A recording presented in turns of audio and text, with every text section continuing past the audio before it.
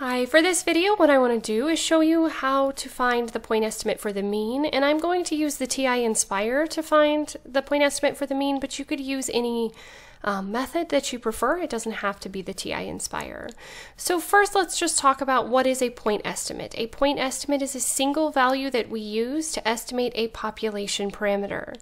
The point estimate that we use for a population mean mu is the sample mean. So anytime it asks you to find a point estimate for the population mean, all you are going to do is find the sample mean. The reason we do this is a lot of time in the real world, it's very difficult to be able to study whatever population we are looking at. So for example, if I'm an entomologist and I'm studying the hissing cockroach and I'm trying to find what is the mean weight of a hissing cockroach, it's impossible for me to study the entire population of hissing cockroaches on the planet. So I might go and find 30 hissing cockroaches and weigh them to see what they weigh, and then I would find the sample mean of those, and I could say, hey, I think that this is a good estimate for the population mean weight of hissing cockroaches. You could use this for any type of mean that you are studying, so whether you're trying to find the mean height of adults or the mean weights. A lot of times instead of studying the entire population, we will just study a sample. So I wanted to go through an example with you of finding a point estimate for the mean, and the example that we have here is a researcher is trying to determine the number of hours college student athletes spend per week on required athletic activities. A random sample of 30 college student athletes is selected, and their time spent on required activities is recorded in the following chart.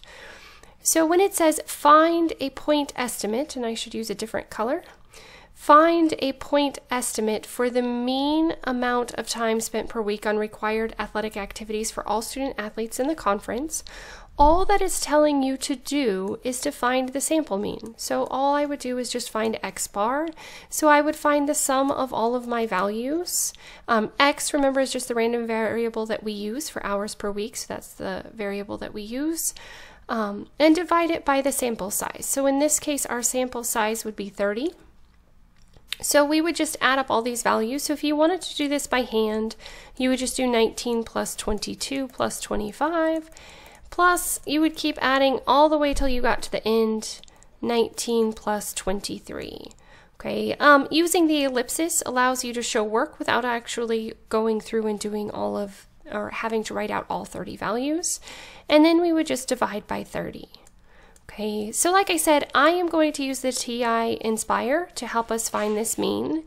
I have already put the data into here, but if you were starting from scratch, what you would do is you would open a lists and spreadsheets screen, and then you would enter your data in here. It is really important that you go up to the top and name your variable, that way you can find it later. Okay, so I'm just going to hit the arrow key, control and arrow to the left, so that I can go to where I already have the data. So if you notice, I already have data in here, and if I scroll all the way to the bottom, I do have my 30 data points listed out. So if you want to pause the video and go ahead and put these values into your calculator, and then once you're done entering all 30 of these data values into your calculator, just resume watching and I will show you what to do next. Okay, so now that you have your data in, what I like to do is instead of doing any calculations in the spreadsheet itself, which I find it's hard to find the information, I will hit Control and I will insert a calculator screen. So I'm going to go ahead and open the calculator screen, and the nice thing is with this one is I can just type in the word mean, and then it will bold it, that's saying that it's a command, and I can put the parentheses, and then I can go to my variables and I can select the variable that I typed in. So hours was the only variable, and then when I hit enter, it gives me the answer, and that's it, 21.133. So this would be my approximate hours per week. Okay, so then you could write a sentence saying a point estimate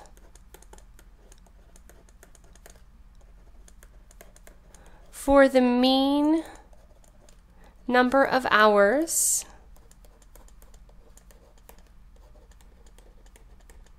spent per week for student athletes,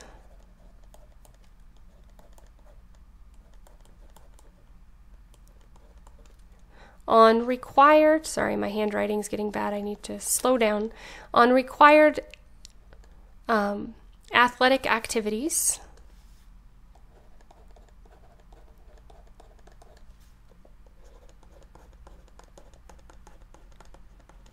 is approximately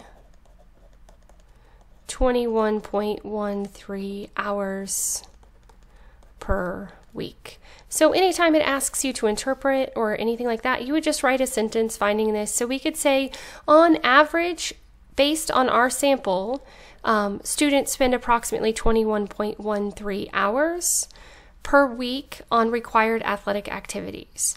Okay, the thing about a point estimate is oftentimes our sample mean is not going to be the same as the actual population mean. So a lot of times what we will do is create an interval estimate, and so I will discuss that in another video. As always, thanks for watching. If you have any questions, please let me know. If there are additional topics you would like me to cover, please let me know that as well.